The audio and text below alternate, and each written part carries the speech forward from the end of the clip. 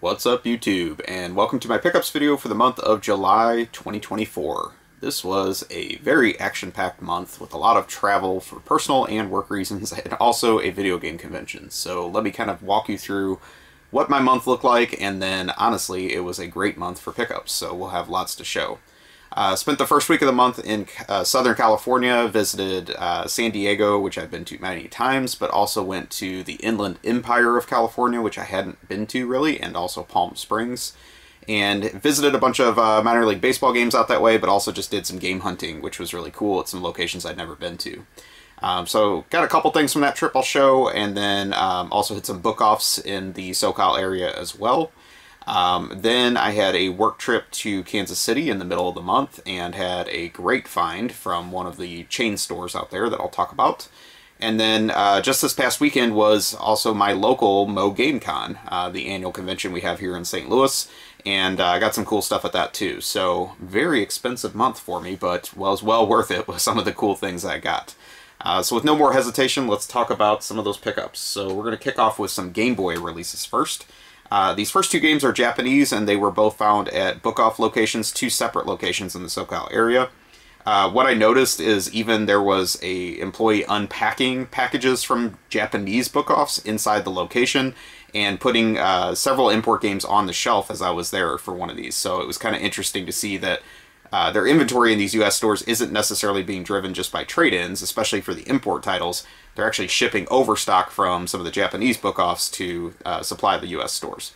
So the first one of these I got is a game that I had heard that these came out, but I'd kind of forgotten about them completely. And this is the Namco Gallery series for the original Game Boy.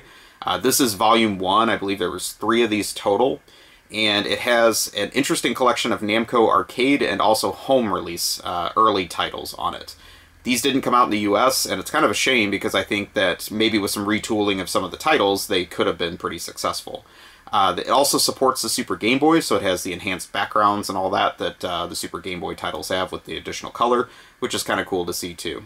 The main reason I wanted this one is I am a huge fan of Mappy. If you've seen my prior videos, you probably know that. I own a Mappy arcade cabinet. And one of the things that I didn't realize is that Mappy makes an appearance on this collection. Not the greatest version of the game for a home release or a portable release because there's so much scrolling in the game to make it fit on the screen, since the Game Boy screen is so small. But it is playable, it's not too bad. The other things that were interesting about this compilation is it has Galaga on it, which I'm a big Galaga fan also. And I had to go back and play the US version of, there's a Galaga Galaxian pack that we got here that Nintendo published themselves. And the version that's on that is very different than the Galaga that's on this. So kind of weird that Namco did their own way for this. I won't necessarily say this one's better, but it's just different than what we got here. So if you're a Galaga fan, you might be interested in that to spot the differences. The other two games on the pack, though, were also kind of interesting. The first one is just a golf game that I think was a Famicom release for Namco. Not something I'm going to play. But the one that really got me hooked, and honestly my new favorite on this compilation, is Battle City. It's a game that I don't believe had an arcade version, but it was a game that Namco released for the Famicom in Japan, but we never got it here. And Battle City can best be summarized as Pac-Man, but with tanks. And it has a really nice bonus feature that you have like a trophy that you have to protect on the screen at all times. All the enemy tanks are trying to get to the trophy and destroy it. And so not only are you trying to pick off the tanks Pac-Man style, but you also have to make sure that you don't have other tanks going after your trophy, which is an instant game over if they get it. Really a fun dynamic, and now that I've played so much of it on this, I want to go back and get the Famicom release because I don't think it's very expensive, and honestly it's really fun. Definitely a game that I would recommend checking out. So, as I said, there's 2 other games in this Gallery series. I might get them. I think this one, honestly, I just wanted the most because it had Mappy on it, but the others might be worth checking out too. The other game I got from a different book-off in SoCal is this Vic Tokai release that I've always wanted. This is a game called Lucle, I think is the best way to say it. It's L-U-C-L-E. And it's an action puzzle game in kind of the vein of like a Marble Madness. You have this weird, like, pivoting, double-pronged device, I guess is all I can say, that rotates throughout the screen. And you have to dodge obstacles and get to a goal in a very short amount of time, much like Marble Madness. Really fun game. There's a lot of like physics at play with how it operates. There's speed up things that make the device pivot even faster that, you know, can kind of help you and also hurt you at the same time. And really a fun dynamic. I think that this game's interesting because it did come out in Europe, but we did not get it here in the US, and I think we missed out. I don't fully know the development history on this game. It's possible Vic Tokai developed this in-house, but they also did farm out a lot of their games that other developers made. And honestly, the music in it does kind of seem a little bit like a European developer, but the gameplay and the art style does feel more Japanese. So if you know more about this game, I'd be curious what the history is. But highly recommend checking this out. There's no language barrier or anything like that. It's very pick up and play, and kind of a shame that we didn't get it in the US. Can be kind of a pricey game, but Book Off had it for about half the price that it goes online, which is surprising considering that's where I got it from. But was very happy to get it and add this to my Game Boy collection. We'll talk about another find I got from SoCal. This was from a game store that I'd never been to in Orange County, and it was a really great store. It was called Hidden Gem Video Games, I believe, and they had a lot of really high-end stuff. I mean, I think that was kind of their specialty, is they didn't want a bunch of filler in their store, and they really wanted to go after maybe the more serious collector or those that had deep pockets to spend, as you might in Orange County. And I got one game that I had been wanting quite a bit that I thought was a fantastic deal, and that is Castlevania II Belmont's Revenge, complete in the box. Really nice condition, had all the inserts with it, and I figured I couldn't pass this up, so I'm going to sell my loose copy of this game and add this to the collection. I do have the original Castlevania complete in box for Game Boy, but now I need a copy of the third one, which is obviously the really expensive one. So happy to get this. I do think the artwork is interesting on the cover because your character is so tiny on this detailed castle scene. I mean, it's cool artwork, but for a tiny little Game Boy box like this, it may not be the best. Maybe it looked better when it was blown up on a full poster or something. So definitely an improvement from the first Castlevania's artwork, but very different, I would say. I do like this game. I think that it's, you know, a little bit slow-paced, as most of the Game Boy ones are, but it's actually a pretty solid title. It's much better than the first Castlevania Adventure, so can definitely recommend it if you, for some reason, have never played it, but happy to get a nice complete upgrade to that one. While I was in California, I happened to be trolling eBay on my phone and noticed that a game that I've been wanting really bad for the DS had come up for sale at a great price from a US seller. It's also a Japanese import, and typically goes for much higher than what I paid, even though it still was pretty expensive. So I still bit the bullet on it and bought it anyway, even though I was already spending a ton of money out there, and decided to order this, and it came in great condition. This game is Kuropata for the Nintendo DS, and again, Japanese exclusive game. I think it came out on Japanese PCs as well, but definitely not something that we ever got on like a home console. Really interesting game, art style. It is also like an action puzzle game, I guess would be the best way to describe it, but very different than the other one we just talked about. This one has kind of an art style like the Umahari Kawase series, where it's a little girl that's trying to overcome obstacles to get to a goal is basically the idea. But this one is also very physics-based in that you need to like throw items and add like pathways to make things happen in the stage, and you need to experiment a lot to get through the very short stages. So what it is handy is there is a very quick rewind button that you can instantly push to reset the stage and all the things you move to try to get to the target or the goal in the stage. Very difficult and fun game to play. There's some really cool walkthroughs in this. I think I originally became aware of this from a RetroPals stream years ago, and I thought, wow, this looks like a really fun game to play. The secret is now out, I guess, because it has gotten pretty expensive, but I definitely recommend it. And very unique title. You should definitely check out videos of this if you haven't seen it before. So, cool game, and I wish we would have got it in the US. Next, I'm going to move on to probably the biggest thing of my month, which at the time I didn't think that it would be, but this was something I stumbled on in my trip to Kansas City for work. I decided to stop at one of the chain stores out that way that we have here in St. Louis as well. And just on my way home, decided to pop in and ultimately found like a holy grail. So I have owned this game for 23 years or so, where I bought a copy from a video store that was going out of business, and it was complete in the box, but the artwork on it was severely sun-faded from sitting in the video store window for the years. So I've always wanted to upgrade this copy, and now I've got a really mint copy of this game, and that is one of the big heavy hitters of the Sega Genesis, Musha, which not only is a very expensive game, but also is a very fun shooter. One of my favorites on the system, if not my favorite. I really like compile shooters. This one, especially for being an early release from 1990, has some mind-blowing effects that still look great today, and really some well-thought-out ideas that they did with parallax scrolling that set the stage for a fantastic shooter experience. So this was interesting because this had come in with a trade-in at the store. You could tell it was all part of the same trade because they all have stickers on them that have like the date that they came in. And it was mostly like Sega Master System games from 1988 vintage. And then there were several early Genesis games, all complete in the box from like 1989 and 1990, but nothing newer than that. So you could tell it was somebody that was a very hardcore Sega Master System fan. They got a Genesis probably when it first launched, bought up several of the first party titles, and then happened to buy this, you know, in their collection, and then the whole thing got traded in. I am just mind blown by the condition of this. Like, obviously the box was a big upgrade for mine because mine had a bunch of fade on it. But if you open it up, the manual is super nice, the cartridge is nice. And then we get to some even more interesting pieces, is that it has the original warranty card from Seismic, which many of the copies of this are missing.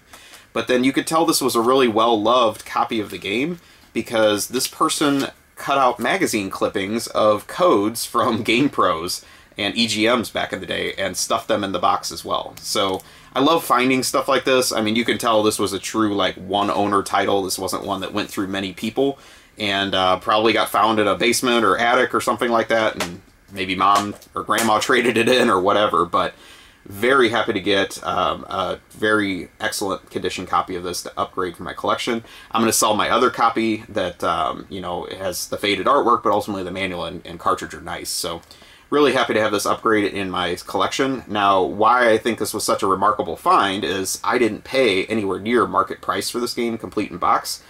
This chain is interesting because if they get, it just kind of depends on the location, but if they get a game that's complete in the box and it's a retro game, their system doesn't have a way to differentiate that. So they typically will just price it as the loose cartridge price, which is what happened here. And even their loose cartridge price happened to be under market price for even just a loose card of this right now. So I walked away with this very, very happy. I decided to leave the other titles there. There was nothing that I needed necessarily. I think it was all stuff I had. But there were honestly several other solid Master System and Genesis titles that were all complete and probably in the same condition like this. Well cared for, original owner type stuff. But I know I'm kind of rambling, but yeah, very, very happy to have this in the collection. It was a game that, you know, you talk about games that are rare and are just like internet rare. I have never come across another copy of Musha that nice in person, at least at a good price, in all my years of game hunting. So it has been a long journey to get this upgrade, but very happy about it. So that's all the games I got, but let's talk about some other related stuff I picked up and also had got over the month. So first one of these was from MoGameCon. My buddy Lenny actually gave me a couple black NES sleeves. He knows I'm going for a full set of these, and he had some spares. And then he gave me some other things that we'll talk about here too. So thank you very much to Lenny for that.